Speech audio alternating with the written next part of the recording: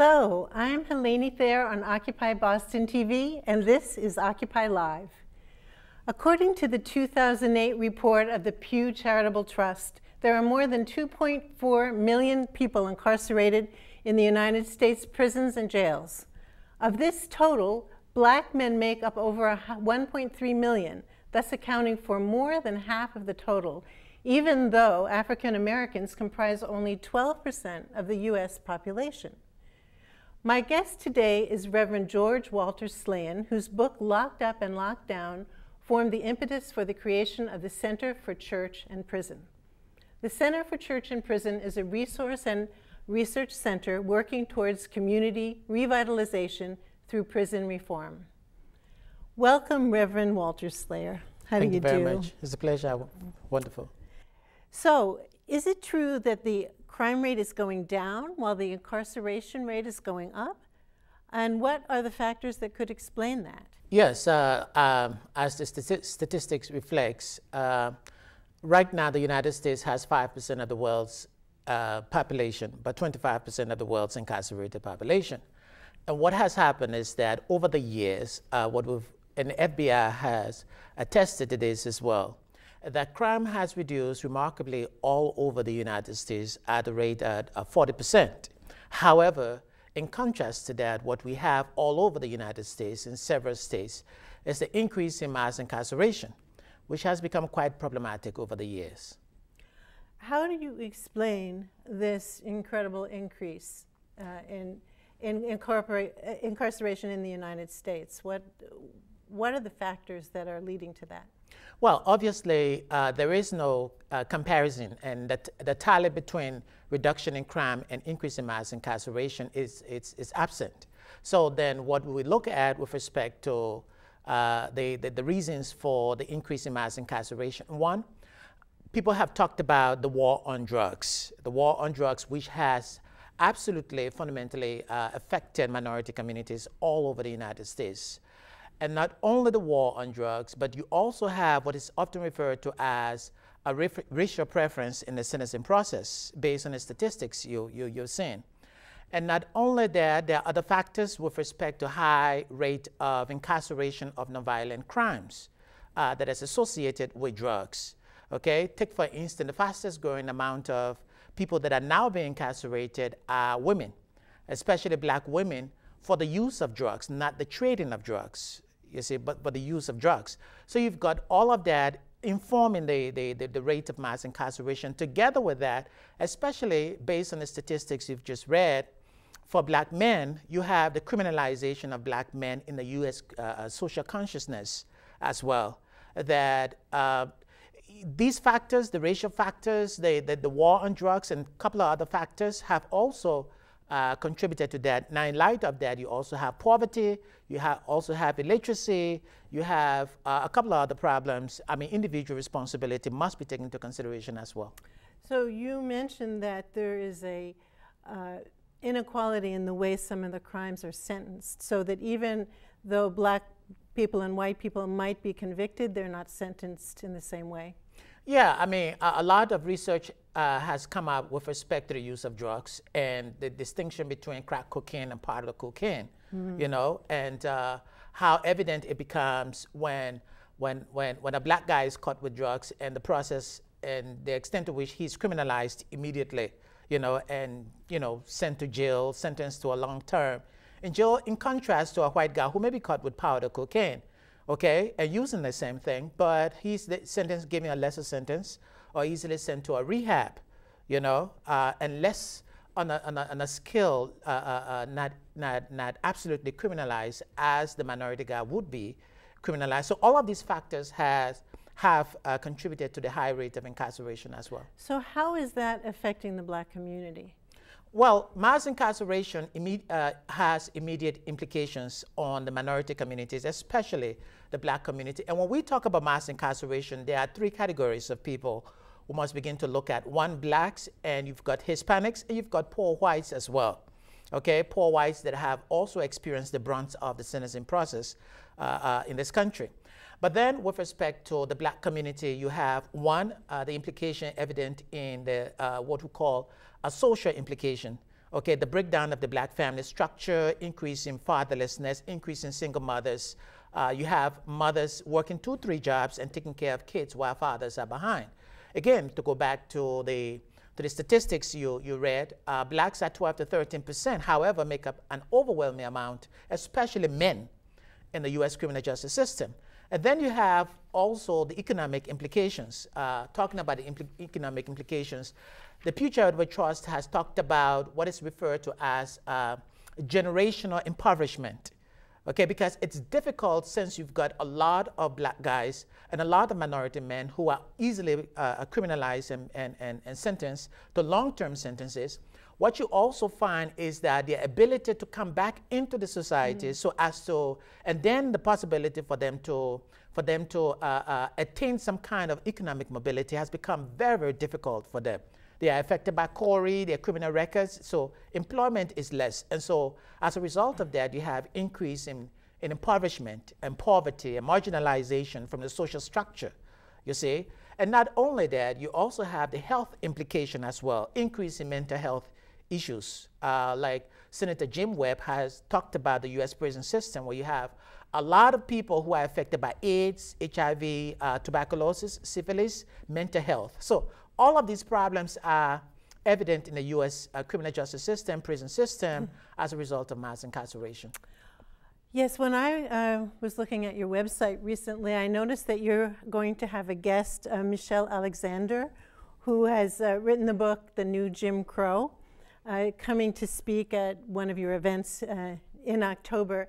And I was listening to what she said. She was talking about the comparison to black men at the time of slavery, and now that it's actually more people, more black men are impacted by this prison system than they were even at the height of the slave market. Yes, Michelle Alexander, again, she will be coming in October from the 18th to the 20th of October, when we will be having our first annual conference on mass incarceration and reentry. So we're quite excited about the fact that she'll be coming to Boston. But much more so, what the argument she talks about in her book, which is The New Jim Crow, Mass Incarceration in the Age of Colorblindness. What the argument she puts forth is that what we now have in the U.S. criminal justice system is patterned after the days of Jim Crow, the Black Code, when blacks were immediately arrested, arbitrarily arrested in several instances, and sentenced to long-term sentences behind bars, and then used for cheap labor. Okay, so and she talks about that as well. And so what she's saying also with respect to her argument is that you have a comparable slave trading process going on right here in the 21st century in America. In comparing that to 1850. And people don't realize that that comparison is so close. Yeah, it is. And so and she argues that the amount of black men now that are behind bars in the United States prison system are far more than what it was in 1850. Now, obviously, 1850, black men were either on the field, as slaves, or they were behind bars as well. So if you look at it, it's very scary, and I think it's a travesty when you take into consideration the level, the pristine constitutional principles of the American Constitution and democracy, that this United States could dabble in such a process, a mass incarceration of people in the 21st century. When we thought we had solved the slavery problem and that was behind us, and that was no longer a concern of ours. Yes, and it's in that light that the Center for Church and Praise, and not only do we embark on strategic intervention, but we also focus on educating the populace as well, the public, about the issue of mass incarceration, because we feel it's not only a black thing, it's an Hispanic thing, it's a white thing, poor white, but it's a humanitarian issue. You see the level at which mass incarceration has grown in the United States. Yeah, I have some figures here that show that the United States is hands down at the top of the list for percentage of people incarcerated. There are 686 per 100,000 in the United States. That is the highest of any country. And then you go to the first world countries, especially in Europe, where Australia is 116 per 100,000, Canada 102, Germany 96, France 85. It just goes down from there. It's astonishing. It's like a 6-to-1 ratio, and there doesn't seem to be any logic to it. Yeah, a lot of people have looked at it, especially in light of the fact that you've got a huge 40% reduction in crime all over the United States. However, on the other hand, you've got this great increase in mass incarceration. And one other factor that I must say that has also contributed to mass incarceration in the U.S. prison system is the privatization of prison.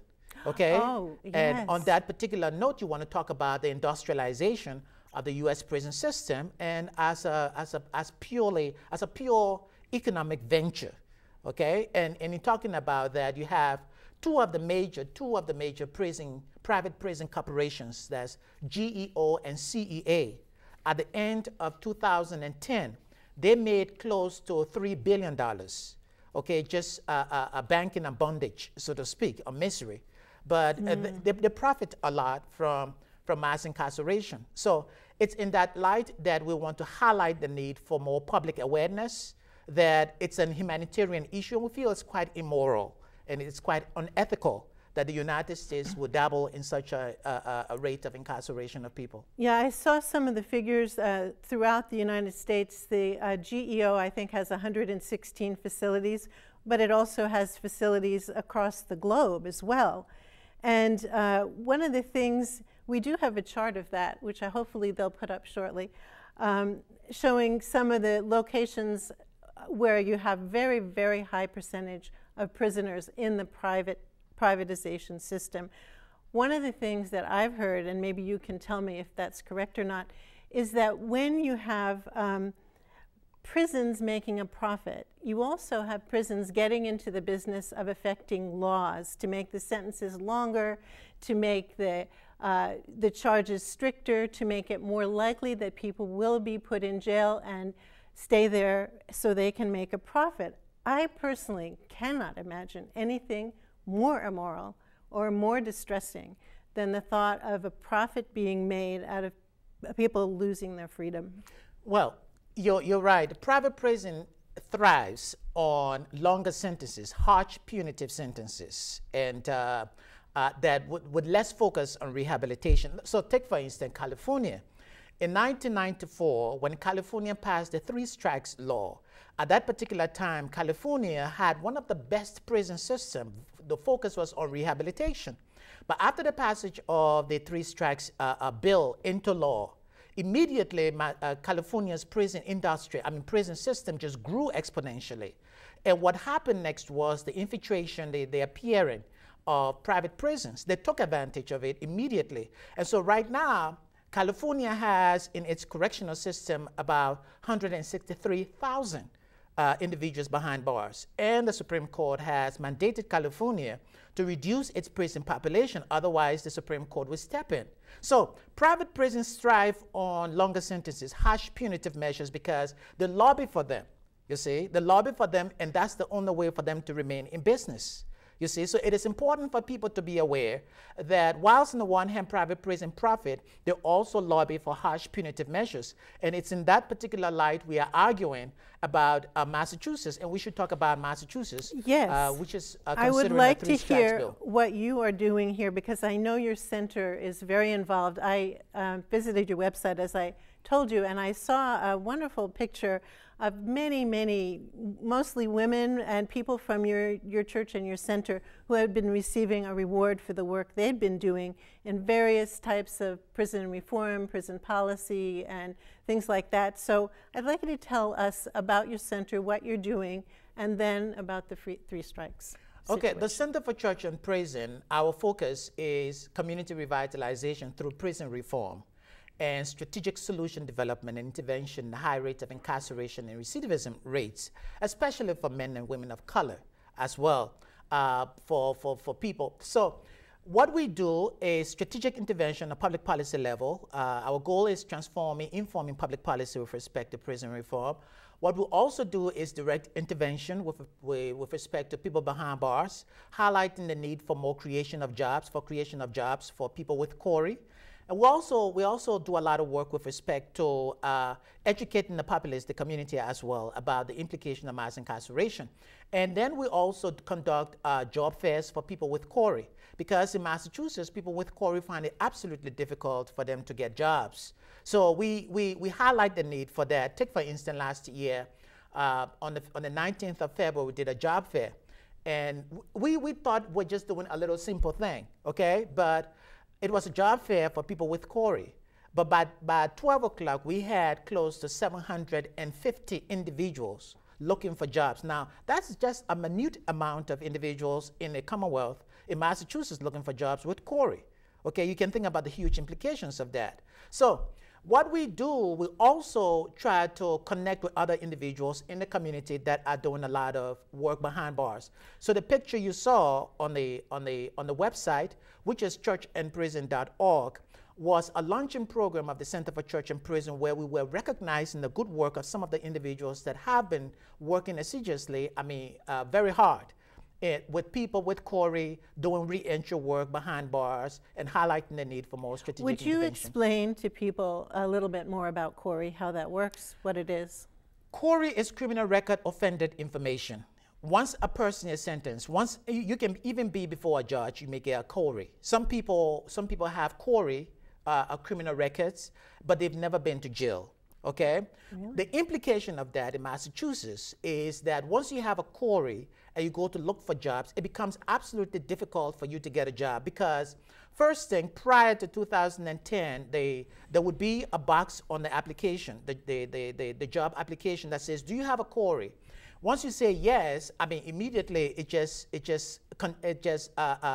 discredits you for the job, disqualifies you for the job immediately. So there was a CORI reform that took place last 2010. However, that particular CORI reform, it did not emphasize the possibility of jobs creation, you see, with no emphasis on job. It just said ban the box, so that the box would not be on the application. But some employers are still doing it. So if you have a CORI, it becomes absolutely difficult to get a job. Now, on a racial level, the highest amount of those with CORI that are finding it absolutely difficult to get a job are minority men in Massachusetts. So, and all over the nation as well.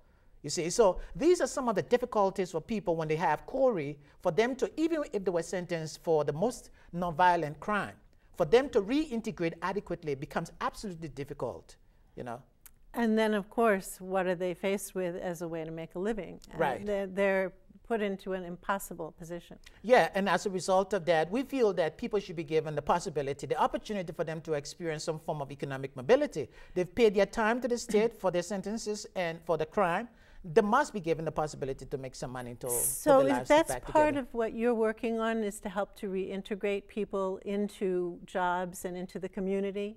Yes, we do a lot of re-entry work, we do a lot of educational work, public policy work, but we advocate for adequate reintegration policies as well for people that are coming out of prisons, but then also on the preventive level, and then the need for more strategic rehabilitation programs for them behind bars for people. Do you have any message for people in general, and including employers, about a way to help with this, to help to integrate and to bring people into their jobs and still feel safe and secure about it?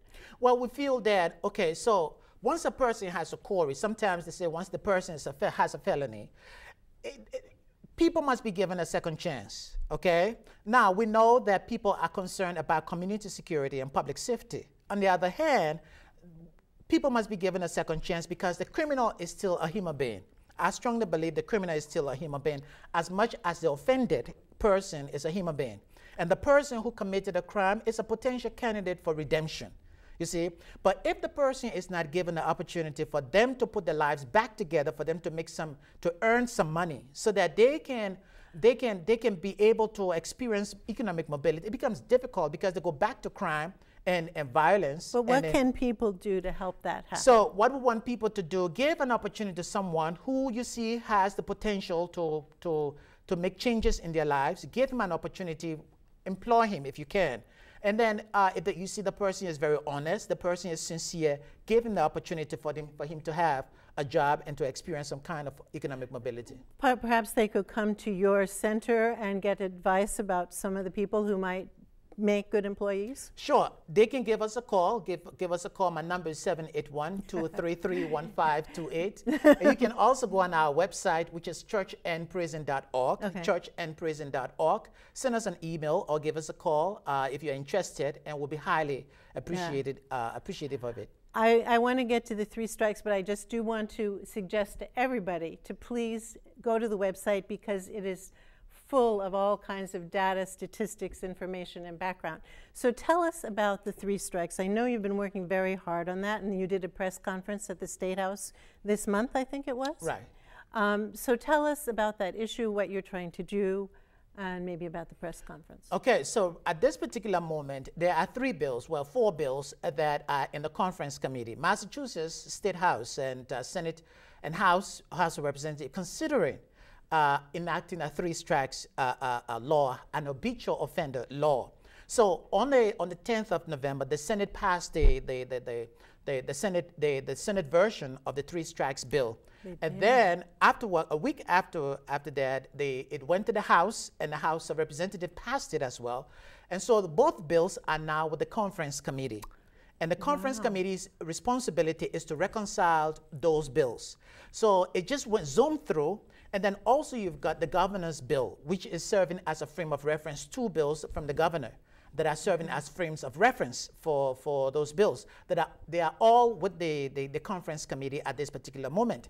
Now, the implication of that, because of the implication of 3 strikes law, and we know longer sentences and harsh punitive measures, we know that it undermines public safety and long-term community security. Okay, so briefly, let me just read some of the things what these 3 strikes will do.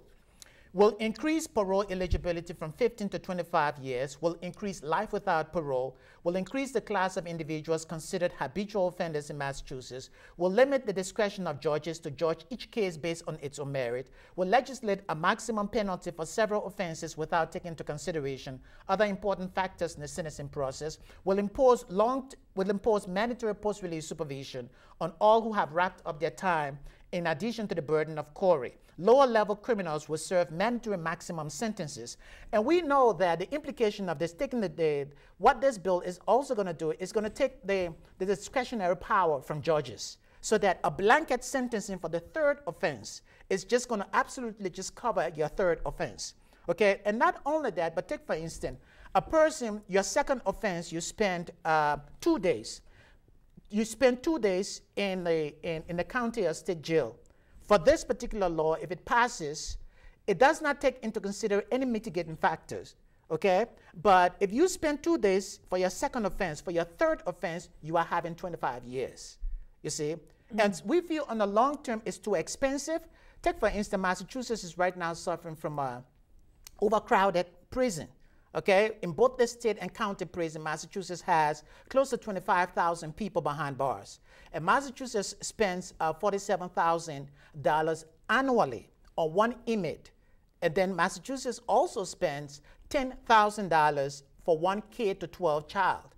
Think about misplaced priority, okay? So that's what's happening. We feel that these particular bills are going to burden taxpayers, and we feel it undermines public safety in the long term. And so we are asking people all over to call their representatives, call your senators, tell them you oppose this bill. It undermines public safety, and ask them tell them, because this is what we are proposing. We want a comprehensive sentencing reform bill. A comprehensive sentencing reform bill looks at sentencing from a very holistic perspective. What is a holistic perspective? One that looks at prevention prior to the person before the person goes in.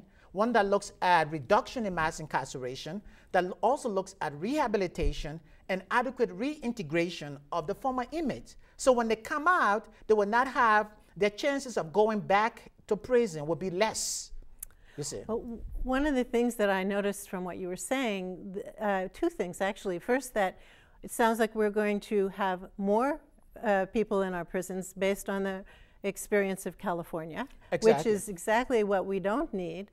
And in addition to that, we have a really a large problem because, sorry, I think I lost my train of thought. Take it away. I'll get back to you. Well, yeah, definitely. Again, like I said, I know what it was. I'm very concerned because it's far along in the process. If it went through both the House and the Senate, that means that it actually, the conference committee is supposed to blend them together. So it's very close. It sounds from what you said, unless I misunderstood you, that it's close to becoming law. It's close to becoming a law. Very serious. And as a result of that, we have mounted a lot of public campaigns against it. People have been calling, and the reason why it has been delayed is because people have been calling. Their senators and the representatives and members of the conference committee as well. So if you're listening to this, we want you to kindly call your state representative, kindly call your state senator and tell them you oppose the 3 strikes bill. It's with the conference committee, and the conference committee job is to reconcile those bills. But they themselves, their back are against the wall. They consider, because a lot of people, religious groups and organizations, civic organizations and prison advocate reform groups have lifted up their voices to say, look, this thing undermines public safety in the long term. So we want you to join the fray, call your senator and your representative and tell them you oppose it. This is very, very serious, and obviously working through your church and other organizations and community links that you have, maybe we can turn that around. Yeah, we hope so. We're really working assiduously and with other organizations and individuals behind the scene as well. But we want the populace, the people of Massachusetts, to raise their voices and call the governor. Because one thing, not only that, if the bill passes, if the conference committee decides and sends it on the reconciled bill, they're going to send it back to the Senate. And the Senate will have to vote on it again and take an up and down vote. Okay? And if it passes in the Senate, it goes to the House. And the House also going to take an up and down vote. And then it comes back to the governor. If it comes to the governor, we want the governor to veto it. You see, but is there any chance that he might do that? We are hoping, but if the community, if people call and say, look, we want you to veto it, he might. But if he vetoes it, it requires a good amount of senators to vote for that veto, to uphold the veto. You see, so this is the complex issue. So the senators must be called, state representatives must be called to say, look, we oppose this. Yes, I would like to see people bring this idea to their own churches, because that seems like one really good path where a group of people can get together and understand the issue. Right. Is there anything else you wanted to say to wrap things up? Well, what we also want to say is that, again, as we think about this particular bill, our goal is to argue for a comprehensive sentencing reform that looks at prevention, that looks at reduction in mass incarceration, that looks at rehabilitation, and that looks at adequate reintegration of the former inmates. You can visit our website as well, churchandprison.org, or give us a call, 781-233-1528. Now, on the 28th of this month, there is going to be a hearing, a major hearing. Councillor Charles Yancey submitted a resolution in the chamber at City Hall that the city of Boston will oppose the 3 strikes bill. And so as a result of this, a hearing has been scheduled on the 28th at the State House on the 5th floor. And we want you to come to this particular hearing and raise your voice and testify against this 3 strikes bill, that the city of Boston opposes it. So you're also trying to get the city council to pass a resolution opposing this bill. Exactly. So that's another really important way that people can participate. Yes, and we feel that if the city of Boston opposes it and based on the resolution, other cities can pick it up as well, and Brookline can begin to raise its voice and tell their senators and representatives that we oppose this as well. Mm-hmm. And I'm sure if anyone needs support in that, they can contact your center. I'm hoping that we'll be following up with this interview in a few weeks with another interview with Harold Adams, who is with the Committee of Friends and Relatives of Prisoners. I'd like to look more in depth with him at some of the effects that it does have on the community and on the people and on the women and, the children. So it's been really wonderful having you here, and I hope to see you again. It's a pleasure. Thank you for the opportunity. Thank you so much. Mm-hmm.